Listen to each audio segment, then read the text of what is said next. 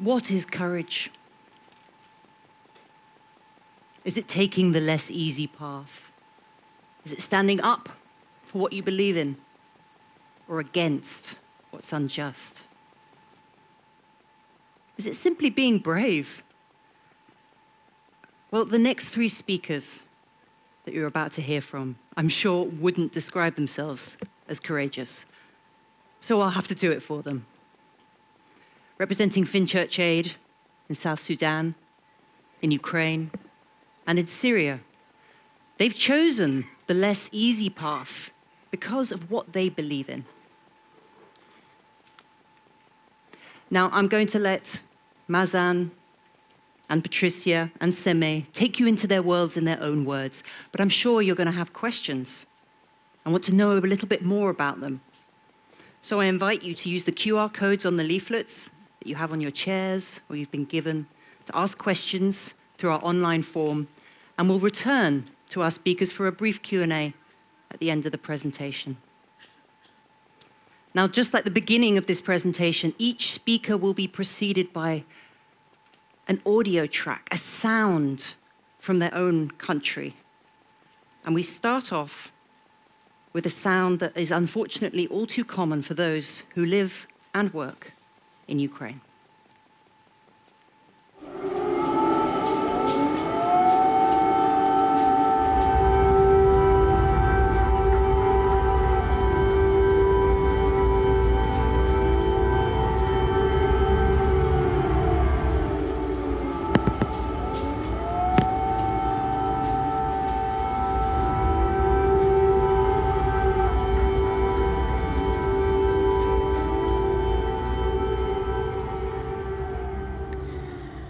What you just heard is the sound of an air raid siren. For people across Ukraine, this is a sound that they hear regularly, sometimes many times a day. Just over a month ago, Russia bombed the city of Chernihiv in northern Ukraine. This was the first time Chernihiv had been bombed in almost 9 months, so it was unexpected and without warning. A school that we had repaired previously was damaged again during this recent bombing. The school principal wrote to us the day after and told us what happened. She said, the alarm started shortly before 9 a.m. Not every alarm means that there will be a bombing, but as a precaution, when the alarm goes off, teachers and students are required to go into the school bomb shelter. So on this day, everyone went into the basement, and at 9 a.m., they stood for the daily moment of silence for those who have been killed because of the war. The principal said that as soon as they stood up, there were 3 very loud explosions nearby. All the teachers and children laid down on the floor. Teachers were telling the students it was okay not to be afraid because this was just the sound of Ukrainian air defense protecting them. In reality, at that moment, the teachers didn't know what was happening. And then people who had been walking by on the street started rushing into the shelter saying, this isn't just an alarm, there are real explosions nearby. Many students were upset and worried. Teachers did their best to comfort them and keep themselves calm while waiting to find out what was happening. Luckily, for that school, on that day, there was only some minor damage to the building. But this is the type of situation Ukrainian students and teachers can be faced with on any given day. Ukraine's education system continues to function despite the war.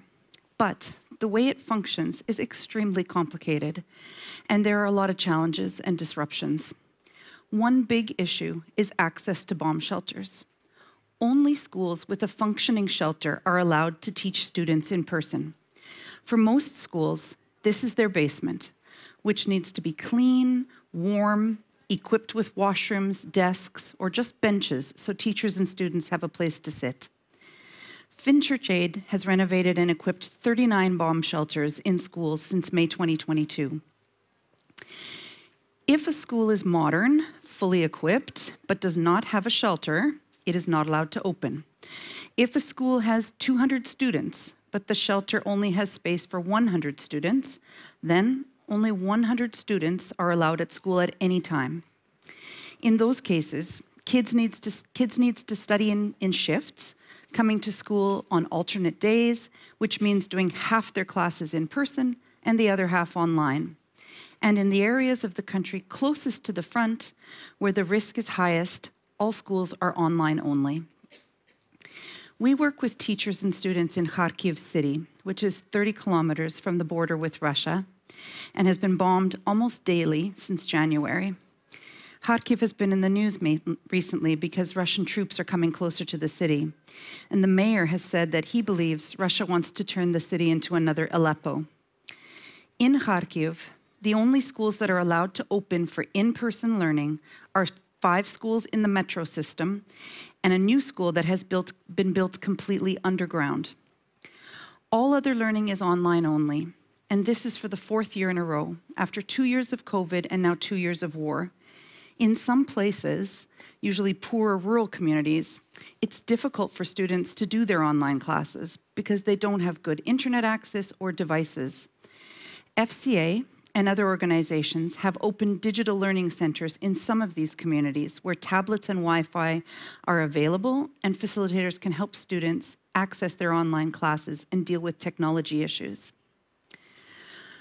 When we talk about courage in Ukraine, we need to talk about Ukrainian teachers. Their jobs are incredibly complex right now. They are responsible for teaching their students, often both in person and online on the same day, and they need to provide psychological support to students during frightening situations like air raids, and also they need to deal with the after effects of those types of events. They can be working with students who are worried about one of their parents who might be fighting at the front, could be a prisoner of war, or has been injured as a result of the war. To help teachers with all of these challenges, Finn Church Aid psychologists provide training on psychological first aid for those emergency situations, and they show teachers how to recognize the long-term effects of trauma or stress and help students deal with this. We also help teachers to take care of themselves with emotional well-being trainings, and this helps them deal with the demands that they are facing. I was asked to talk about courage, the courage it takes to work in a place like Ukraine. And to do that, I need to tell you about my Ukrainian colleagues, but let me tell you a few things about myself first. I'm a Canadian, yet I have a lot of personal ties to Ukraine. My grandparents immigrated from Ukraine, and I grew up in the Ukrainian-Canadian diaspora. When I started my career in international development, I managed projects in the country for 4 years, and I even adopted my 2 sons from Ukraine. So I have a strong personal interest in seeing Ukraine succeed, but I'm not sure that working there for someone like me can be seen as courageous in comparison to my Ukrainian colleagues. I've been working in Ukraine since October 2022, and I have seen that the war impacts everyone in the country in a variety of big and small ways every single day. Finn Church Aid Ukraine has a staff of 32 people. 27 of them are Ukrainians. Most of our staff worked in the private sector before the war, so working with an organization like Finn Church Aid is a completely new experience. And it's not just a job, but also a chance to help their country. I'd like to share a few examples of how our team's work and personal courage overlap. Our procurement officer, Mariana, that's her behind me, takes great pride in helping students get back to school. Whenever we visit a school, she asks us to send her pictures of the desks or the water coolers we've provided so she can see how the items she's bought are being used. And her interest isn't just professional. In 2022, when the war began, the community where she lives, outside of Kiev, was occupied and sustained a lot of damage. She fled with her children and lived with a family of strangers in Western Ukraine for 6 months until it was safe to come home. Our head psychologist, Lyudmila, who's on this side, has had to leave her home and relocate her family twice from 2 different cities in 10 years because of Russian aggression. First in 2014 and then again in 2022. Now she trains teachers and school psychologists on how to care for themselves and their students. Our finance director, Alex, was living in the UK when the war started and came back to Ukraine to work with us because he wanted to help his country. So why is this courageous? Because men between the ages of 18 and 60 are not allowed to leave the country right now. So he is indefinitely separated from his wife and children who stayed in the UK. And one final example, our business development manager, Maria, has a young son, and they're part of a Mommy and Me group for mothers with young children that go meet together to play or to share information. A few months ago, one of the other mothers in her group and her 3-year-old son were killed while they slept when their apartment building was hit by a drone. These are just a few of the stories of the many Ukrainians who have stayed since the war began. But I want to say that I also think that Ukrainians who have left the country because they've decided they want their children to have an uninterrupted education are also very brave. It takes a lot of courage to leave your home, your career, friends, and family, and move to a new country to seek a safer environment for your children. I'd like to end by saying that, believe it or not, some days life in Ukraine can seem fairly normal, but the situation can change very quickly, and no place in the country is safe. People continue to die every day because of the war, and everyone is living with a lot of uncertainty and worry because it's impossible to know what will happen next. War is a waste of everything. It's a waste of life, potential, and energy. And at the same time, what I've learned from watching how Ukrainians cope is that life goes on no matter what. For most people, the desire to move forward, to continue learning and contributing, is very strong.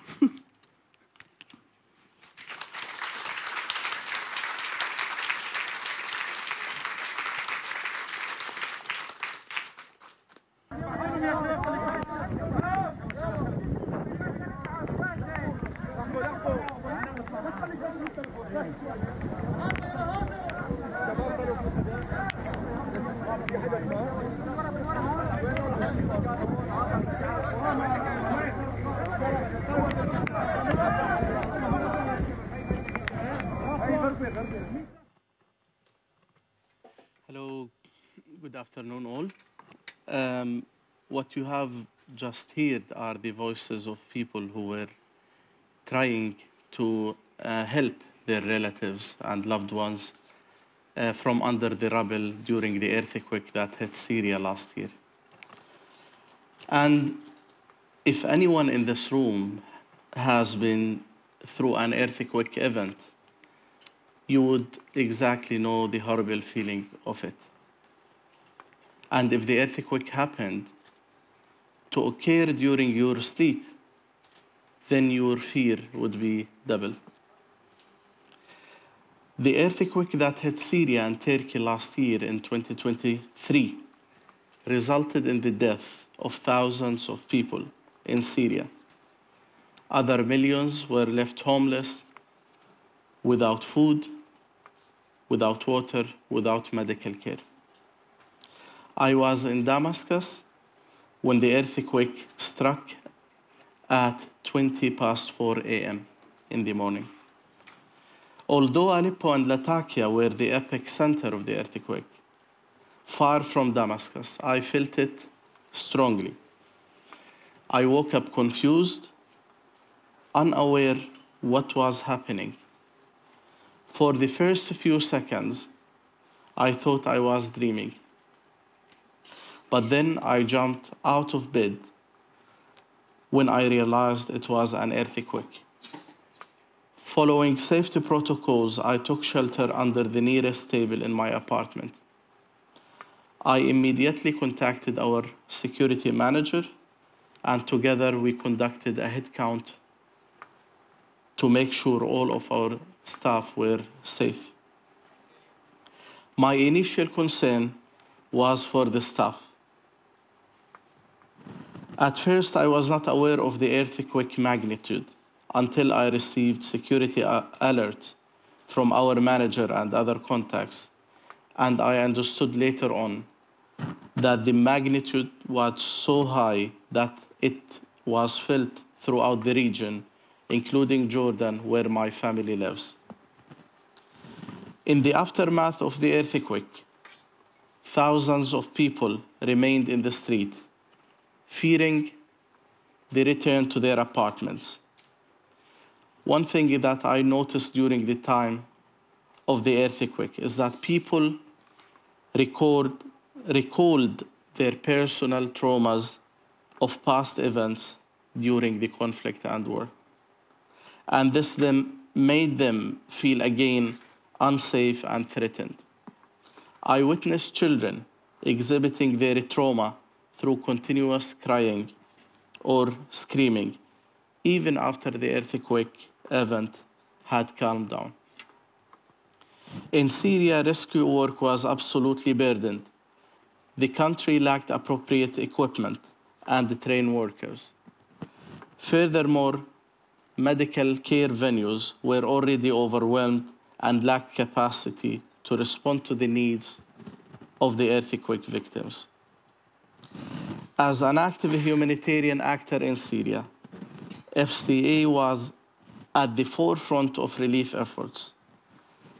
We were one of the leading organizations distributing relief items, non-food items to people in shelters. For example, we distributed blankets, heaters to keep people warm during the cold winter. We also distributed hygiene materials and women hygiene kits. We provided cash aid and other forms of support to impacted families.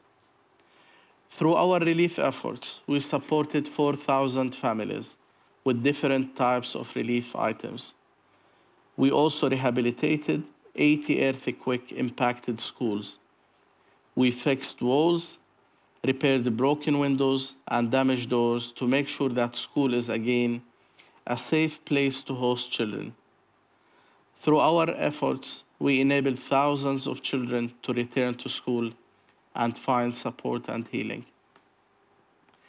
One of the things that I learned from the difficult time of the earthquake, that Syrian people are incredibly resilient. I witnessed our employees, for example, volunteering to help others, gather material, and participate in community initiatives. All of these were beyond their work requirements.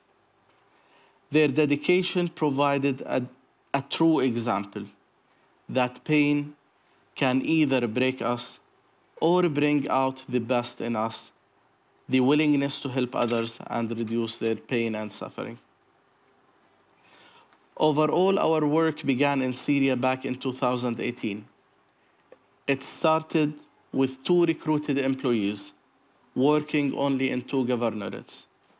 Today, we work through a growing team of 40 staff members with 45 other volunteers covering 8 governorates, including Damascus, Aleppo, Raqqa, Homs, Hama, Idlib, Tartus, and Latakia. So far, and through support from different donors, including the Finnish government, we have been able to rehabilitate 132 schools, enabling around 85,000 children who were out of school or at high risk of dropping out to commit to formal education path again.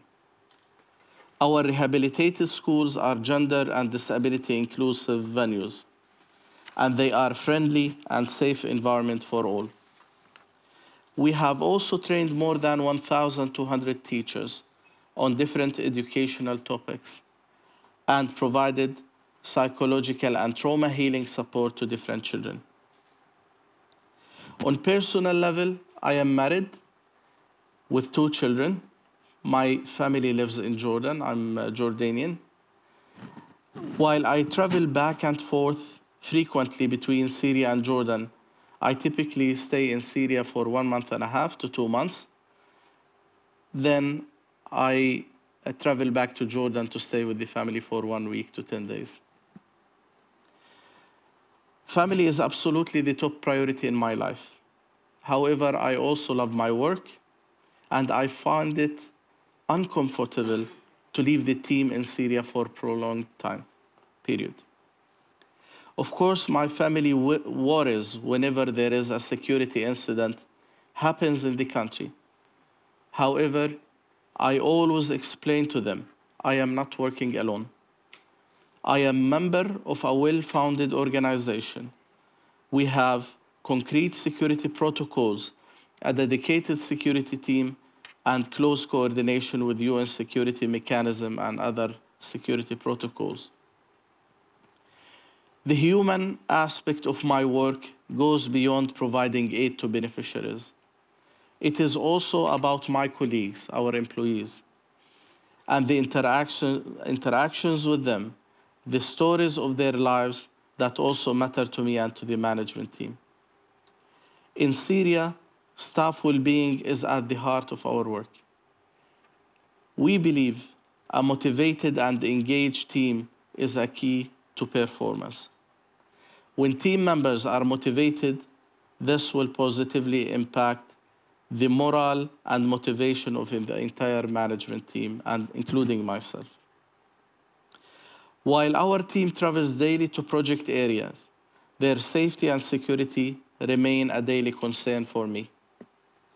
Although the security situation has improved overall, random incidents can still happen. In fact, it is easier for me to manage the worry and concern of my family than to manage my fear about the safety and security and well-being of our staff. Our commitment to staff well-being goes beyond physical safety to include mental and psychological health. Despite our efforts, the Syrian people are deeply affected by significant challenges facing the country. The prolonged Syrian conflict has diminished hope for a good future, in particular for youth. Even amidst these difficulties, our employees strive to stay strong, positive, and continue providing support to their communities and their beloved ones. That, to me, is courage. I want to end here and to thank you all for your attention and presence. Thank you.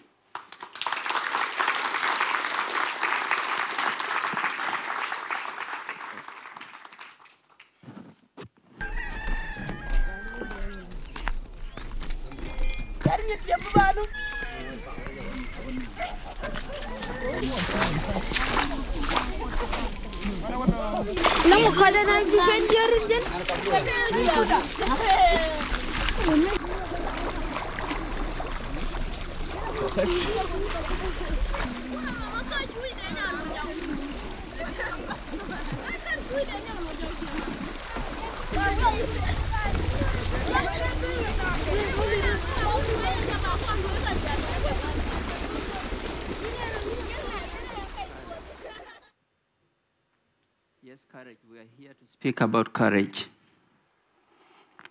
The sound you have heard is a sound of courageous kids in one of the conflict-affected areas in South Sudan called the Fangak, extremely remote. These kids wake up every morning, often walking kilometers to be able to get to school. Most of the times on empty stomachs and not even sure if they'll be able to return home again because they cannot be sure when the next fighting breaks out. So when we speak about courage today, I want to share my own personal story about courage which starts at school. I was born in the middle of the Second Sudanese Civil War. And one afternoon in 1993, the month is April. The time is 11 a.m. We were in school, I was attending classes, when an air raid happened. That will forever rewrite my life. An anti-NOB airplane belonging to the Sudanese Armed Forces conducted an air raid in what was by then considered a rebel territory. Unfortunately for us, the air raid dropped a bomb in the middle of our school. The bomb submerged half of the school. The entire half of my kids, the teachers whom I know in school, were all gone. What was left in the school were the dust, the screams of children who were injured. There was blood all over. Literally, there was darkness that was left in our once beautiful school. The green leaves from the trees in our compounds that once beautified the compound all turned dry, and literally the compound vanished. We were helpless. As a 7-year-old child, I was confused. We were angry on why an innocent school would be targeted by the armed forces. We were destitute. From that day, for the next 6 months, I didn't see my parents, and I had no idea on what had become of or had happened to them. Today, 31 years later, as I remember this day, and every time someone speaks about war, it reminds me of this tragic day that forever I'll always remember. It's painful, it's courageous, but it takes courage for us to get up and be the difference that the world demands in situations like this. Few of us who survived this horror walked for days until we reached refugee settlements across the border in the neighboring Kenya and Uganda. From then on, I spent 15 years of my life, from the time I was 7 years old, moving from one refugee settlement to another in search of education. Luckily for me, I continued studying through scholarships, generously supported by people from across the world. When you speak about war, it's a different story for everyone. For me, war robbed me of the opportunity to enjoy the love of my parents. War and the violence made me experience what it means to lack nothing and what it means to lack everything. What it means to be a refugee, what it means to survive, and what it means to be an innocent child brutally deprived of the love of his or her parents. Every day, my wish is to see no child experience the same in their lives. My courage to continue what I do is because I want to see the difference where children are free to take what they want. My resolve to survive and to thrive against all odds from that time defined the foundation of my courage. Unfortunately, when you speak about this, for South Sudan, it's not history. This is still the daily reality of 70% of the population of South Sudanese who face war, drought, starvation, and often violence every day of their lives. This, for me, does not scare me, unfortunately, but pushes me to work harder, to work better, and I remind myself every day that I am not safe until everyone around me is safe. That I cannot be at peace until all my neighbors are at peace. Courage often is what is left, especially when you're the only source of hope for everyone around you. Briefly about South Sudan. South Sudan became an independent country in 2011 after 2 decades of the brutal Sudanese civil war, which saw over 2 million people killed. About 2.5 million people, including myself by then, who were forced to seek refuge across the neighboring countries, and 4 million people displaced internally. 2 years after South Sudan became independent in 2011, civil war broke out in 2013 and 2016. This added to the persistent violence driven by lack of economic opportunities, greed, and the political contestations have unfortunately undermined the post-independence hopes and development gains and intensified the existing humanitarian needs.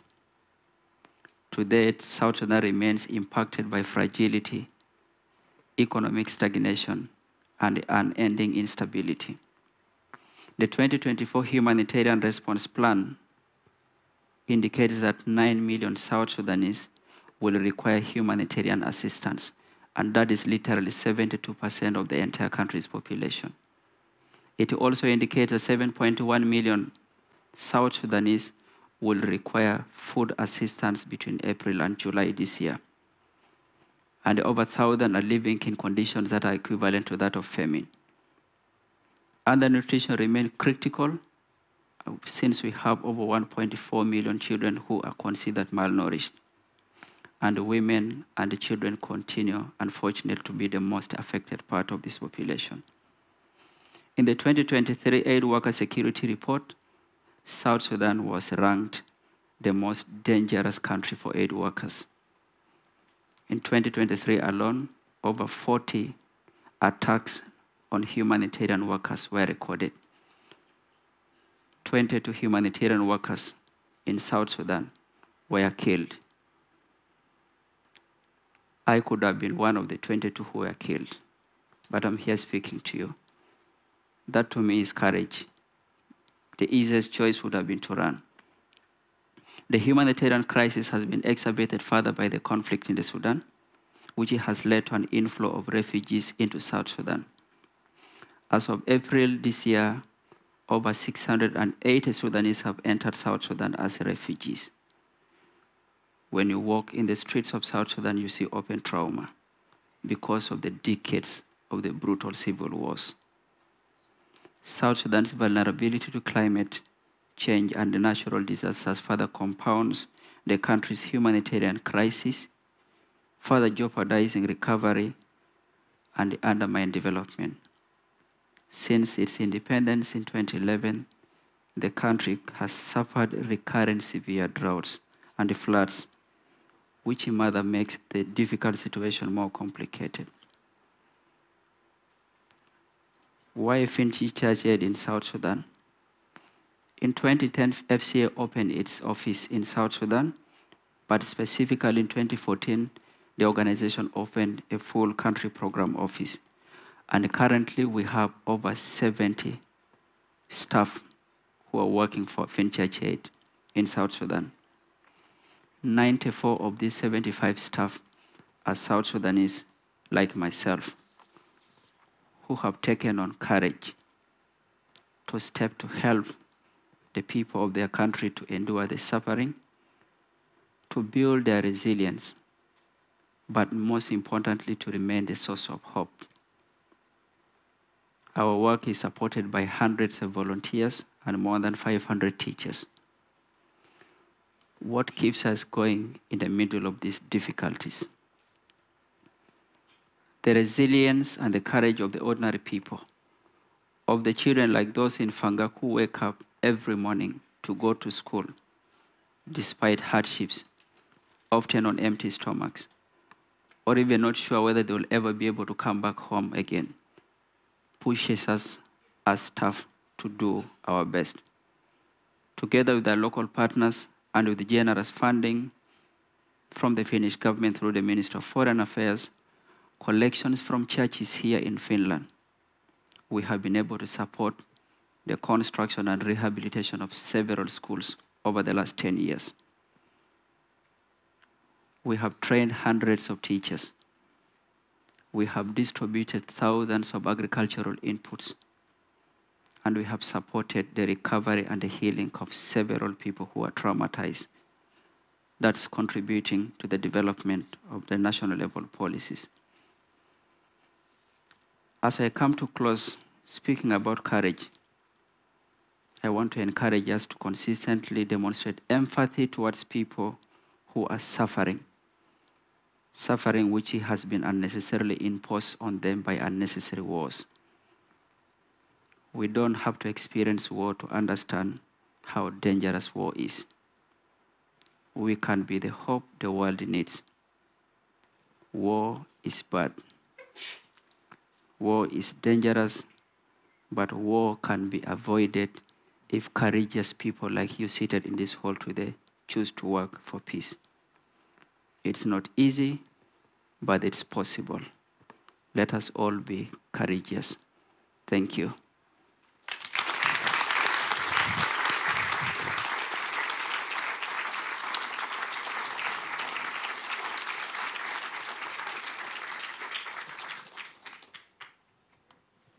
Thank you, Seme. Thank you, Patricia. Thank you, Mazen. Now, as we set up for questions, I would invite you, if you would like to show your appreciation once more, now is the time to do it for our wonderful speakers.